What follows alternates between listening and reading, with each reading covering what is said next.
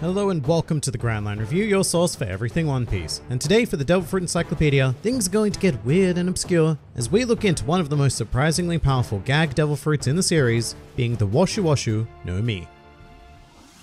The Woshu Woshu no Mi is a paramecia type fruit that allows its user to rather specifically wash and hang either people or objects out to dry as if they were clothing, allegedly turning its user into a laundry human. It was consumed in the series by the quiet yet accomplished Vice Admiral Suru and first put on very sneaky display during the Marineford arc. I say sneaky because this power is really hidden amongst a sea of other crazy abilities that were demonstrated during this time period, and if you were to so much as blink, then you may have missed this power in both the anime and the manga.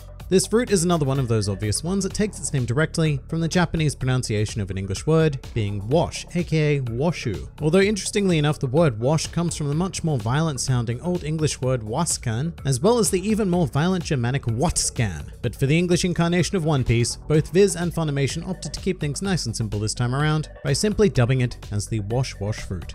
So this fruit, while exceptionally strange, is essentially a fusion of two other much more well-known devil fruits in the series. The first of which would be the Awa Awa no Mi wielded by Kalifa, which gave her the ability to clean people or objects to extreme effect, and the second one would be the Hira Hira no Mi possessed by Diamante, which allowed him to imbue both himself and objects with the ability to mimic the properties of fabric. And what the Woshu Woshu no Mi does is effectively both, which is both better and worse than either individually, depending on what perspective you're looking at it from. So an example of why the Woshu Woshu no Mi could be seen as a straight up upgrade is because unlike the Hira Hira no Mi, this fruit allows its user to affect other living things. And in this case, if someone is affected by the Woshu Woshu no Mi, then they are pretty much instantly rendered prone, which is an incredible advantage. On the other hand, the fact that the user can't necessarily use their abilities on themselves can be taken as a disadvantageous factor because it prevents them from accessing the mobility of the properties conjured. Although I should say that due to the very limited amount we know about this devil fruit, a lot of what I'm saying here is pure speculation. It is entirely possible and even probable that the user of the Woshu Woshu no Mi can elect to make themselves a target, it just may not be beneficial to do so due to the secondary effect of the fruit, which is the whole washing and hanging out to dry business. And I say this because from what we know of the Awa Awa no Mi, being quote unquote cleaned results in far more of a detriment than an advantage. Unless of course the user can control the level to which they are cleaned, i.e. turn it into something that more closely mimics the Suba Suba no Mi held by Alvida. However, given the nature of this fruit, I would be hesitant to think that that kind of versatility exists within it. And that's because it has a very specific effect, implying that the user can't necessarily choose to engage in the cleaning and clothing mimic portions separately, but rather they are both incorporated into the same process. Speaking of, at the moment we also have no idea exactly how this power is implemented, which has great bearing on its effectiveness overall. Once again, taking the Awa Awa no Mi as an example, it may be a case where the user needs to make physical contact with every piece of an area that they wish to clean and hang out, in which case this fruit could be a tricky proposition. I mean, it worked very well for Kalifa because she was a super fast assassin, and I'm assuming that Suru possesses similar physical prowess if not greater, but the average person might find themselves implementing this ability on a very slow and ineffective scale. And that may become especially unrealistic depending on the size of your target. For example, take Kaido, or even better, a giant. They would require one hell of a thorough washing to achieve the intended outcome of the fruit. Of course, on the flip side, just imagine this fruit in the possession of a giant, which could make the washing process infinitely faster due to the ability to cover significantly more area at once.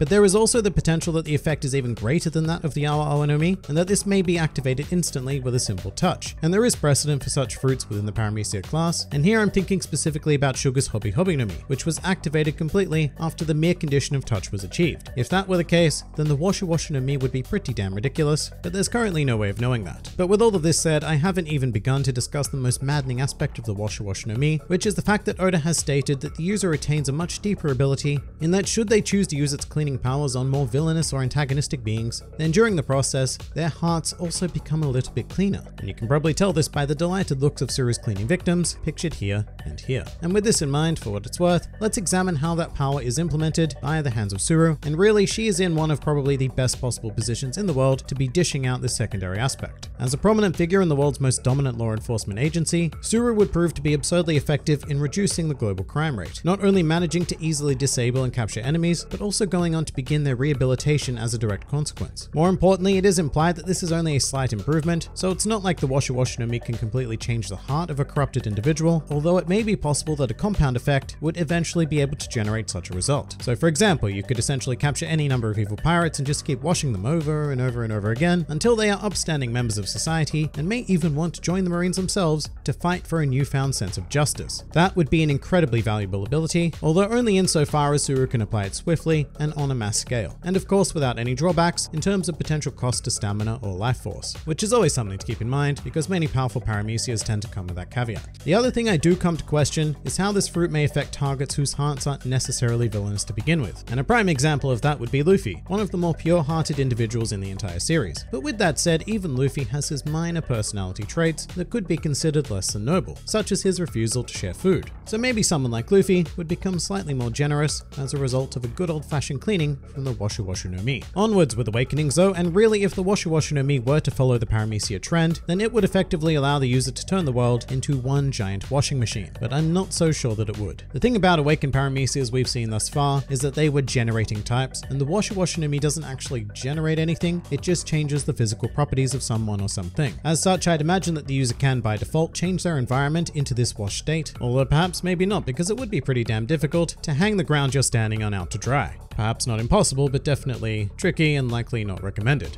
Instead of that though, it may be a more simple upgrade to whatever the base properties of the fruit are, which is hard to speculate on, but we're going to do it anyway. So for example, if the user needed to touch every piece of an area to affect it, then that could be upgraded to just touching the general area. And if it were that, then maybe the user could even begin washing and hang things out to dry without touching them at all. That, or we could go into more depth with the whole cleansing of hearts things, and instead of a mild wash, we could amp things up to some sort of deluxe wash, capable of completely reshaping a person by giving them a simple timeout on a clothesline.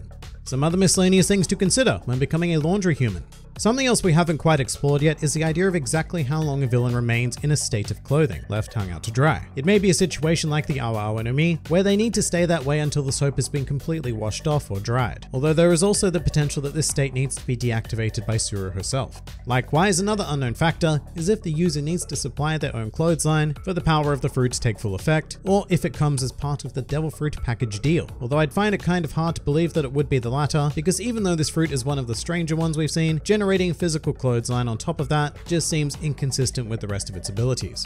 So where does this all leave us? Well, look, for what is essentially a joke devil fruit, it's pretty absurdly powerful, and if it were to be applied thoroughly within the story, I feel like it would be able to make some real waves in the world. Not that it hasn't already. I mean, Suru has no doubt used it as a big part of where she's managed to position herself here today, but in the end, this is just a little quirky idea from Oda, and it's very unlikely to be explored in much depth in the future. But that certainly is not going to stop us from recognizing it as one pretty amazing and unique paramecia, and honestly, if presented with this fruit, I'd probably go for it and attain a super weird but super fun power. And with that, we are going to commit the Woshu Woshu no Mi to the Devil Fruit Encyclopedia. Next time, we have another incredibly exciting fruit to examine, being our second mythical Zoan of the series, wielded by the mighty Fleet Admiral Sengoku, being the Hito Hito no Mi Model Daibutsu. If you enjoyed this video and the content this channel produces in general, then please do consider donating to the GrandLineReview Patreon, because the support of all of you amazing people is what continues to make this channel possible. And if you'd like to see more videos like this but applied to other anime and manga series, then please do check out my second channel, New World Review, for all of your wider needs. And if you'd like to join the fun at any time, then please do head over to my Discord server, where a wide array of shenaniganry takes place on a daily basis. And finally, please do comment with your thoughts on the Woshu Woshu no Mi. This has been the GrandLineReview, and I'll see you next time.